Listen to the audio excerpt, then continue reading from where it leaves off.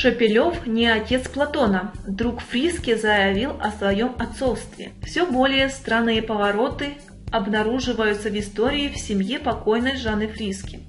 Сейчас, как известно, решается вопрос о наследстве. Родители певицы добиваются от Дмитрия Шепелева права постоянно видеться с внуком. А некий Ради Гущин и адвокат по профессии подготовил иск в суд, требуя признать себя отцом сына Жанны Платона. Журналисты утверждают, что Гущин является другом отца певицы, Владимира Фриске, и ссылаются на слова Гущина.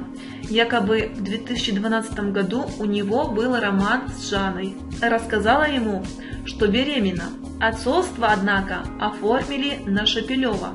Сообщается, что нежданный отец Платона теперь говорит, согласия Жанны на это не было. У адвоката Гущина и есть свой адвокат. Он объяснил, что Гущин теперь женатый человек, но готов отвечать за Платона в случае, если отцовство будет признано. Для этого понадобится экспертиза ДНК. История, честно говоря, мутная, на массу вопросов нет ответов. Почему Гущин оставил Жанну в ее положении, если то, что он говорит, правда? Почему его заявление появилось именно сейчас?